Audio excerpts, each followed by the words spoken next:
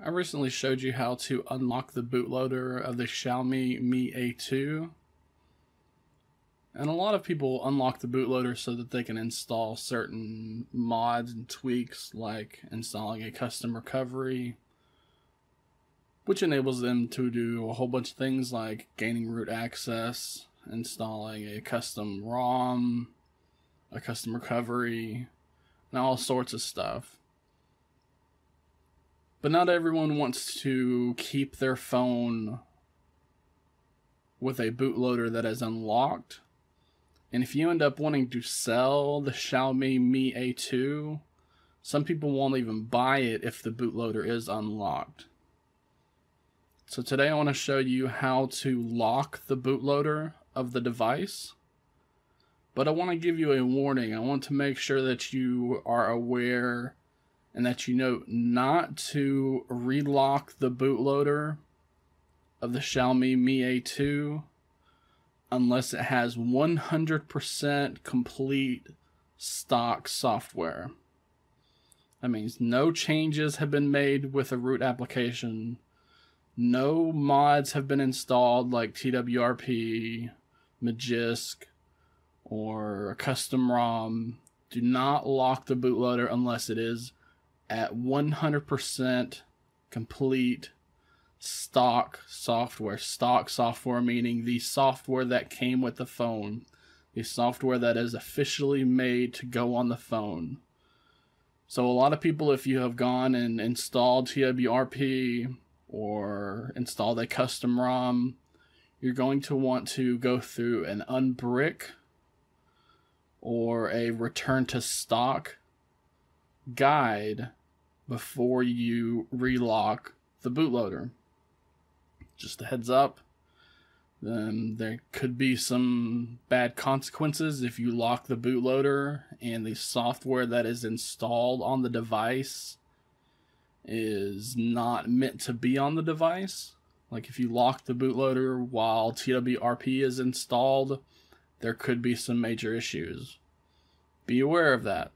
You want to be 100% complete stock software that came with the phone that is supposed to be on the phone. So, now that you know that, we can go through with the process. It's very simple if you have unlocked the bootloader. Locking the bootloader is very simple. If you have purchased a used device where the bootloader is unlocked and you want to lock it, again, you just need to make sure that it's got the complete stock software. Go through an unbrick guide. I'll be putting up one of those tutorials later. And then we want to power off the device. We're going to be booting the Xiaomi Mi A2 up into fast boot mode by holding the power and the volume down buttons while the device is booted off. Now, if you're unfamiliar with how to do any of this in the tutorial, or if you just want to copy and paste the command that we're about to issue via command prompt, or if you need download links for ADB and Fastboot, be sure to check the full description. I'll have a link to my website, which has the full tutorial for this guide. Once you have the device in Fastboot mode, you can connect it to your computer with a USB cable. And then we need to open up a command prompt in the same folder that we have our ADB and Fastboot tools in. So as I mentioned, we need to have a command prompt or even just a Windows PowerShell opened up in the same folder that we have our ADB and Fastboot tools located in. If you've installed minimal ADB and Fastboot tools, that's going to be very easy because it's just going to be a shortcut on your desktop that you can double click and it'll open up a command prompt like this in the exact same installation folder that you need. And from here we're going to type out the command fastboot space flashing space lock. So before it was flashing space unlock. This time it is fastboot space flashing space lock.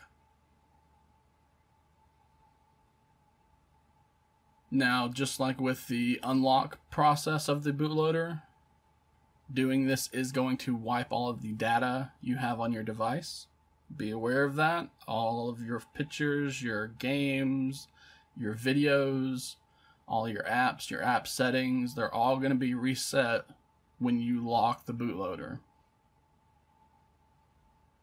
Now, I'll be turning the camera's attention back to the phone before pressing enter, so you can see the transition that happens on the phone.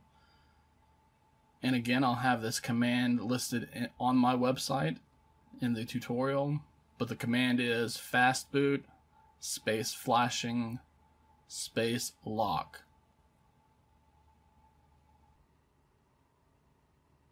So as I said, we still have that fastboot flashing lock command prepared in our command prompt. We have our Xiaomi Mi A2 connected to the computer with a USB cable. And we're just going to be pressing on the enter key now.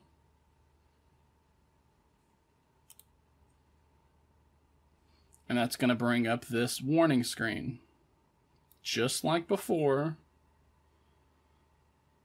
we're going to have two options to choose from. Do not lock the bootloader or lock the bootloader.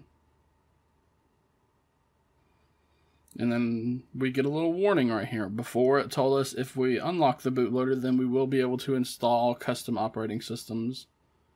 And then we also, again, we're told that locking the bootloader, just like unlocking the bootloader, is going to wipe out all of the data we have on our phone.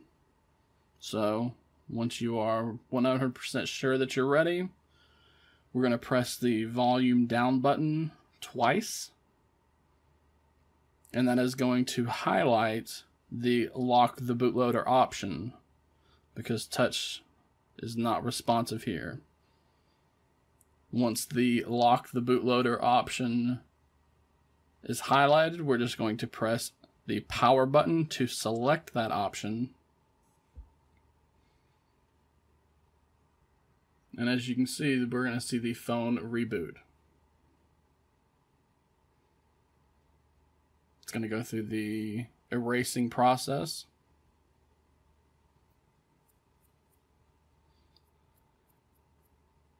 And then it's going to go through the boot animation sequence that we go through anytime we do a factory reset. Again, because we just erased all the data we had on the device, this first boot cycle is going to take a lot longer than subsequent boot cycles. Like a normal reboot's only going to take, 5, 10, 15, 20 seconds. When you do a reboot after doing a factory reset, which is what happens whenever we lock and unlock the bootloader, that first boot cycle is going to take a few minutes. It might take 2 or 3 or even 4 minutes before it finally loads up that Android operating system activation screen.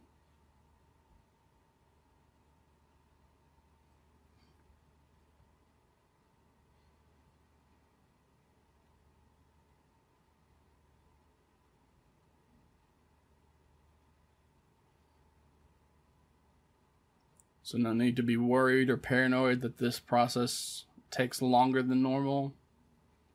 It is normal that it takes longer.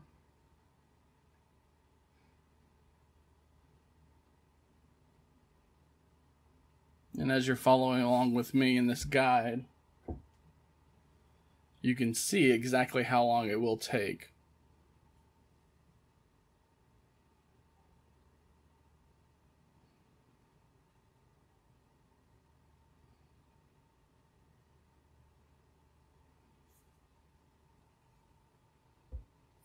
Just be patient. You can see now we have gone to the Android activation screen. And I'm just going to skip through all of this just so you can see us booted back up into the Android home screen and the Android operating system. And it just took a few seconds to skip through all that. Now we are booted back into Android. Everything has been reset. You're going to see, just like before, whenever we unlocked the bootloader, Gboard is going to want to update your typing experience, even if you're not connected to any wireless networks. And the Android setup is going to want to finish doing the setup, meaning it's going to want to finish copying the data, setting the wallpaper, and more. This comes up because I didn't log into my Google account. I didn't do any restore. So you may not see this Android setup process notification. And there you have it. That is how to lock, some call it relock, the bootloader of the Xiaomi Mi A2 smartphone.